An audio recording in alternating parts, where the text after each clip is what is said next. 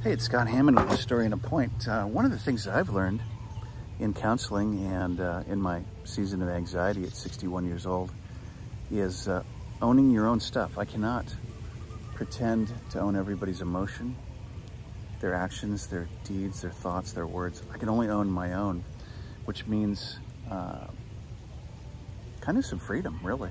You don't have to, I don't have to go around bearing everybody's burdens or second guessing or trying to fix folks. I'm not very good at fixing me. So that means too that I have to be responsible for my own words and deeds and thoughts, and especially the words that come out of my mouth, which is its own challenge. I'm barely good at me. How could I be good at you? What?